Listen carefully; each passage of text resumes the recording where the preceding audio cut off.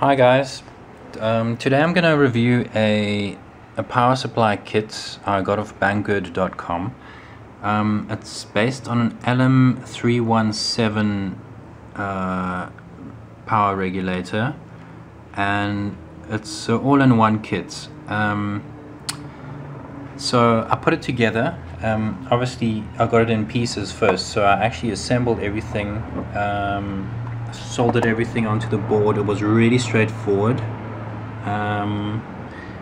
It comes with the description as well, which is quite useful because it tells you, gives you the schematics.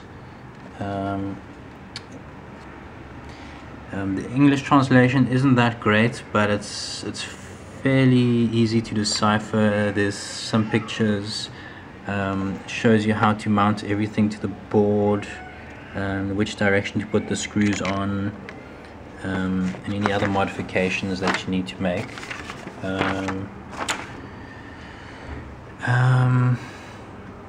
The only thing I thought wasn't that clear was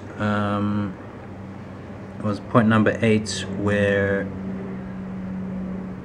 they didn't quite clarify the fact that it has an adjustable pulse modulator that lets you change the frequency of voltage pulses.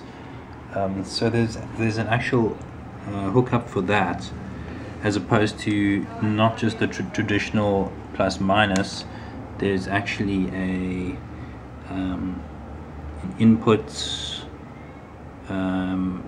or actually a negative voltage, ground, and positive, which are controlled by the pulses on the chip.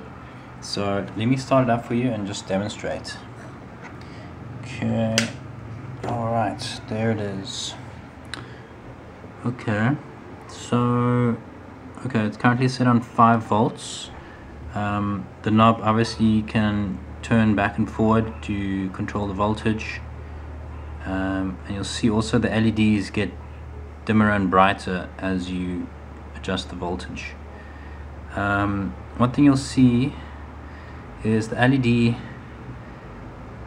the yellow LED in the middle, pulses on and off, which is, you can actually adjust the frequency of pulses by an adjustable resistor over there right next to the chip, and there's actually a hole for that in this case, where you can use a screwdriver and just adjust that. So let me just demonstrate.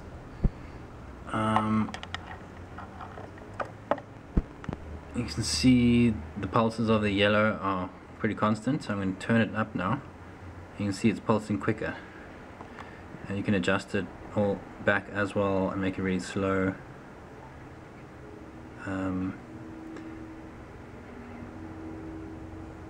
But this pulse, it requires a certain voltage to actually work properly, and I find it works better on the higher voltages. Otherwise the pulse generator doesn't switch on at all. Nothing happens. Seems to only really work,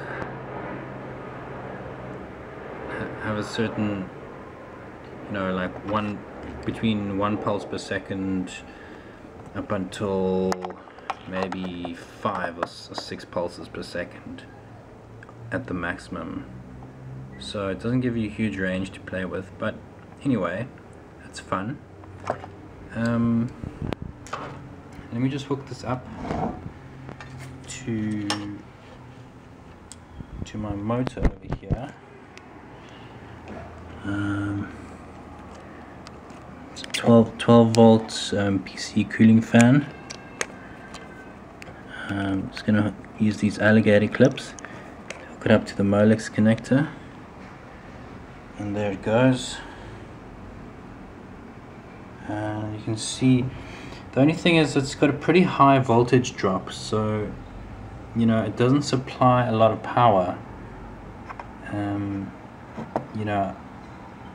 You can see it's jumping between 6 6.8, 6.7 volts when it should be at 12 volts, but that's just because there's a high voltage drop with the fan running, and the fan's not even running that hard, so it doesn't give you a lot of power, but it's a fun little project that you can use for low power projects, just for playing around a bit. It's not an expensive piece, and it's quite fun to put together and learn, you know, electronics. So yeah, I think the video is getting a bit long.